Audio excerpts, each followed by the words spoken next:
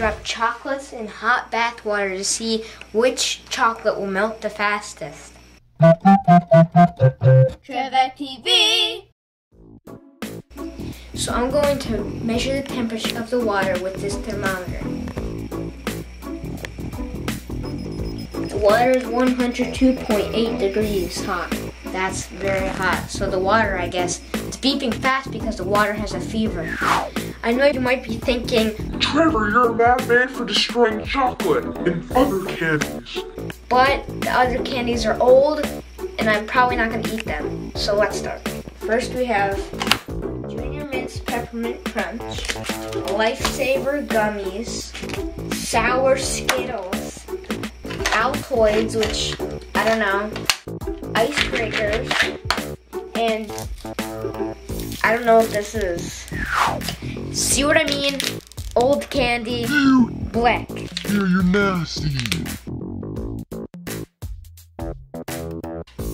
The bomb. So now, I'm gonna put all of these in and see which one melts the fastest. Go! As you can see, the Skittle is melting into the water and creating a colorful heart. Doesn't look like the gum is doing anything. That chocolate right there, the big chocolate bomb, seems like it's melting a little on the side. So that might be second place. The Skittle is like done. The chocolate's melting. It looks like poop. The peppermint mint thing is slowly going away, but if you look over here, the gum actually is very sticky and being absorbent. So the Skittle melted the quickest. So that came in first place. So let's take that out for now. And it turned into this glop. It's very sticky. It's almost like clay.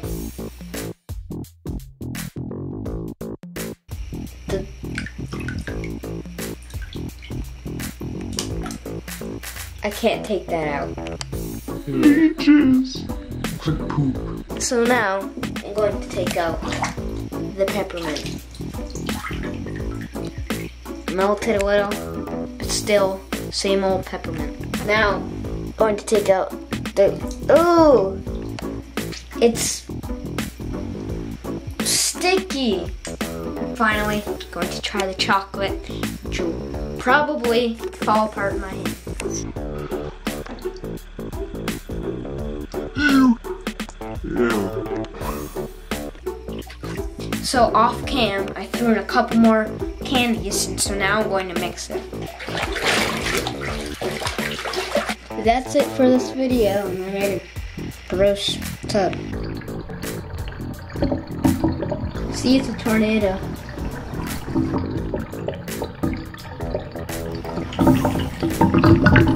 All done. Ew.